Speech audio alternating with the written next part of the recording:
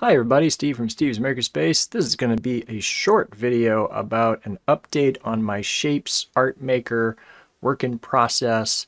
I showed a video about this earlier. I'll leave a link to that video in the video description, but I was showing art like this and I made one small change and now I'm getting art like this. And the change is that I'm using Perlin Noise to flood fill instead of flood filling with a solid color. So if we look at my previous Art Maker, it was using this code right here to flood fill, taking a flood fill color and just placing it on the canvas. And by the way, this flood fill algorithm was by czartacus and I just modified it. Now here's the new code. I'm still flood filling with the same colors, but now I'm multiplying by N1, which is a noise factor. And so here's the noise factor. N1 equals noise times the current position times some resolution plus some noise time. The resolution is on my main sketch. I'm using 0.013. The noise time is changing the Perlin noise each time it flood fills. And I have a noise increment here. And down here on the main sketch, right after I flood fill, I add to the noise time the noise increment. One other thing I'm doing is I'm multiplying by 1.4 because it was kind of dark. So if I, say, went in the opposite direction and said 0.08, then here it is flood filling and you're going to see it's kind of dark. It also takes quite a bit more time to do the flood filling. But if I change this back to 1.4, you'll see it's brightened it up quite a bit. So I like this better.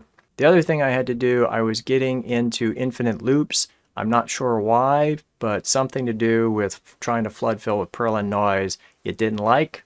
But I put in a manual stack overflow interrupt.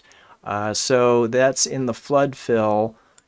While it's flood filling, it checks if it's gotten to 2.5 million attempts to flood fill. And if it gets to there, then it interrupts. I would love to find the culprit for the infinite loop, so if you feel like taking a look at the code, you're welcome to check it out. But that is it. That's the only changes I made. These marks in here are where it's flood filling a second time. So this would be the first time it flood fills, and then when it flood fills with another color, it does something like this. So like this one has been flood filled once with this color, then it got flood filled with this color, and then it got flood filled with this color, or maybe another color. So 4 times I think it got flood filled.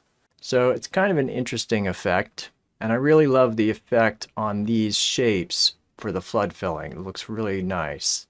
Like this here looks pretty cool. I like this one up here. When you're running this thing, you kind of get an idea early on whether it's going to be a good one or not, so you can just hit start again if you want to get a new try. So I think this one might look nice. So of course you can save a JPEG or you can get a larger image. I usually like to save the JPEG and then get a larger image. So it's done. So I'll hit larger and this is going to take quite a while to complete. And it's done. It took several minutes. I'm going to save a JPEG. Let's open her up. And that's the final product. I think it looks okay. It's not the best one, but pretty cool.